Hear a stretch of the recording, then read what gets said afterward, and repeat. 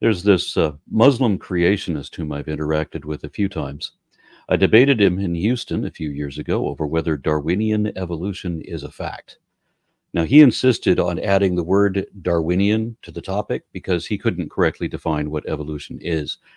He thought that the word evolution by itself meant only microevolution, and that Darwinian evolution didn't refer to a 19th century understanding of Darwinian mechanisms contrasted with Lamarckism or anything like that. Rather, he thought that Darwinian evolution meant macroevolution because he's a creationist.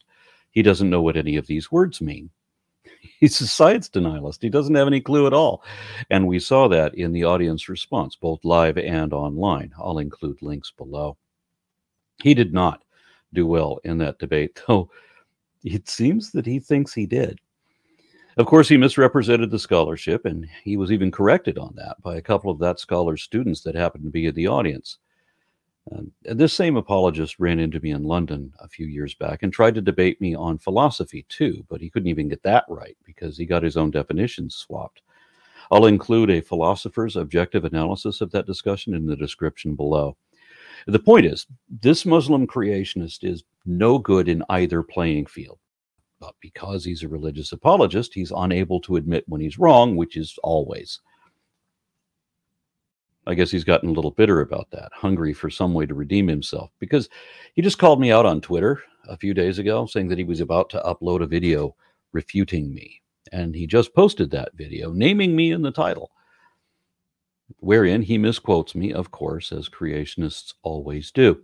He referenced a number of German biology texts from the 1930s, which he thinks proves that the Nazis were evolutionists, when in fact what I said was that Hitler himself was definitely a creationist.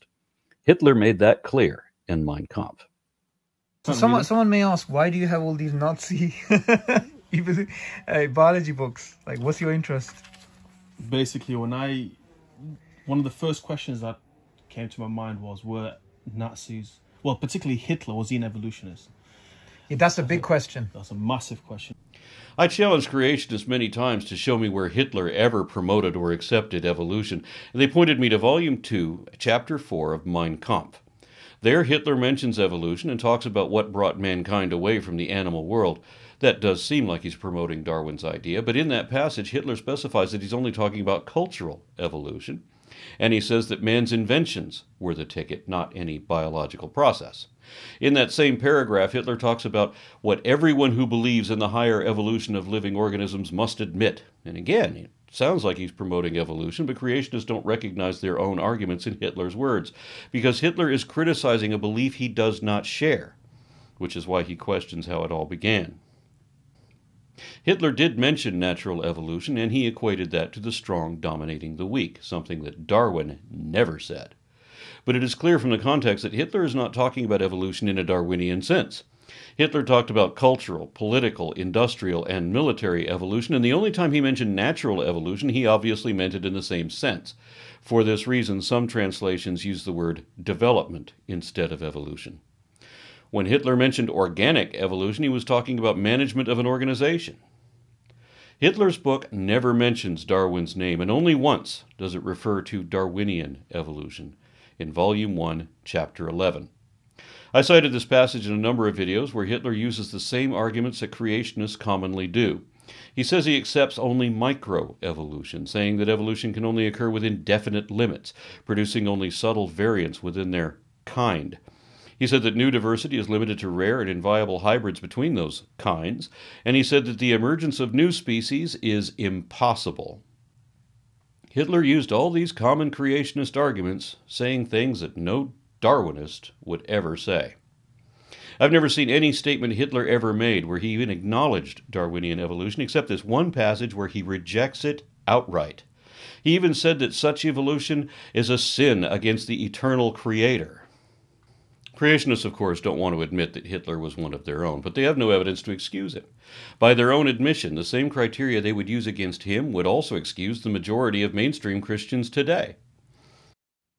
The Muslim apologists, of course, ignored all of that, the massive question they wanted to answer, the most important question they had, because they know the answer, but they can't admit it, of course. And they referred instead to a comment I made that Hitler had banned all of Darwin's books, which was my understanding at the time. However, I have since learned years ago that that part isn't true. You can't trust everything you read online, and I'll give him that, in all fairness.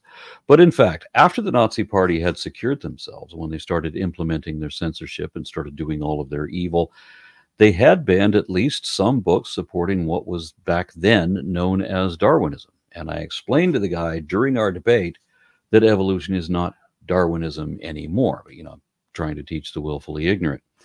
So the video the apologist made, trying to refute me, refers to a creationist propagandist named Richard Weikart, and they show, for example, a biology text from 1934, 1 year after the Nazis seized power.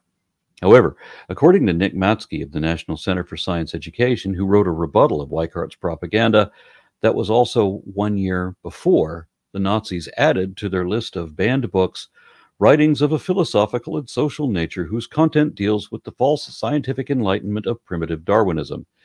And that would imply that they're talking about all of it. So I understand where people got that impression from that listing.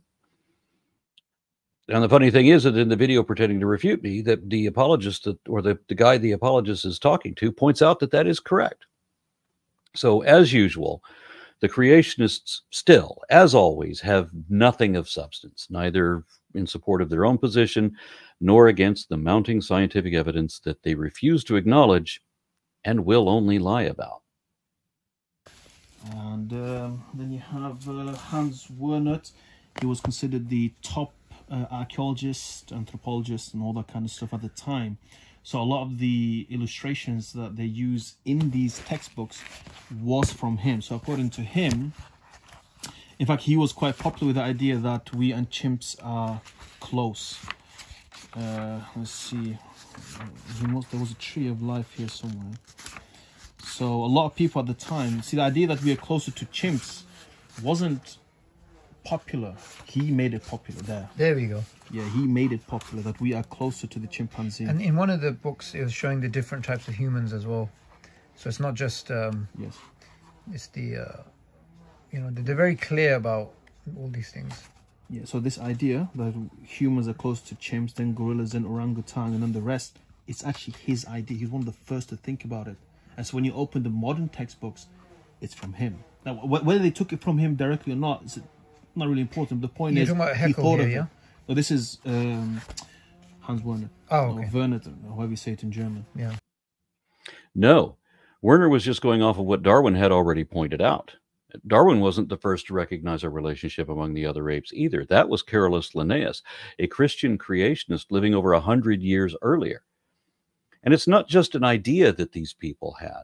This was a discovery that has since been confirmed, not just morphologically, taxonomically, through numerous transitional fossils in paleontology. It has been confirmed genetically, too. I'll include one such study on the molecular phylogeny of living primates in the description below. This again proves that evolution is an inescapable, demonstrable fact of population genetics, fossils, and phylogeny, and that it is not the baseless speculation that the apologist's own position is. And we need to get this video to Aaron Ra so he can stop coming up with nonsense.